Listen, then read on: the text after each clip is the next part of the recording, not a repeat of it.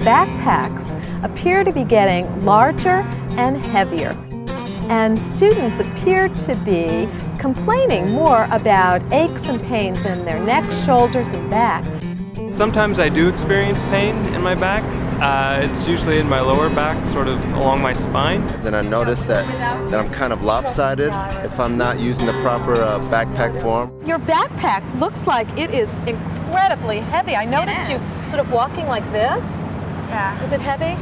It's really heavy. It's definitely hurting my shoulders. It's even hard to stand up straight right now. It is. Oh God. Look, can I talk to you about how to pack your backpack and wear it correctly? And in fact, I might have to talk to you about getting a new backpack. Sure. Take your backpack and put it on the scale. You want to make sure that your backpack doesn't weigh more than 10 to 15% of your body weight. Wow, your backpack weighs 12 pounds. Now, what I'd like to do is to calculate how much your backpack weighs in relationship to how much you weigh. Okay. All right, do you mind going on the scale? No. Okay, great.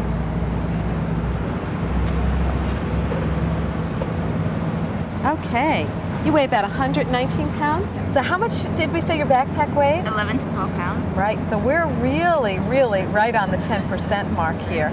And if we looked at 15%, you've got a little bit of wiggle room, but your backpack is pretty heavy for your weight.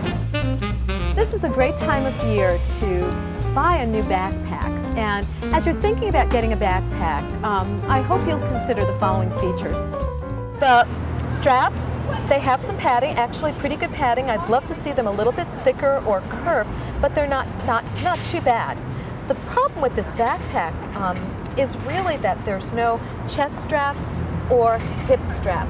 And we like to have a chest and hip strap because it can take a lot of the pressure of the weight off of your shoulders, which you said are hurting you. I can feel the whole weight of my bag just on my shoulders. On your shoulders. So what I'd like to do is to have you try on a backpack that I think would fit you a lot better.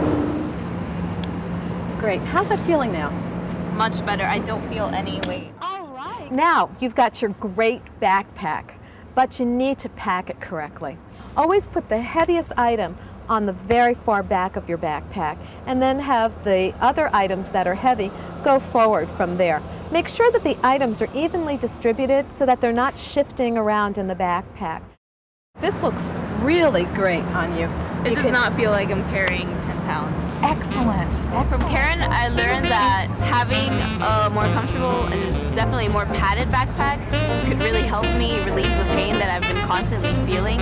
And so the good news is that with education on how to pick the right backpack, how to pack it correctly, and how to wear it correctly, we can really eliminate some of the concerns that we're seeing with backpack use.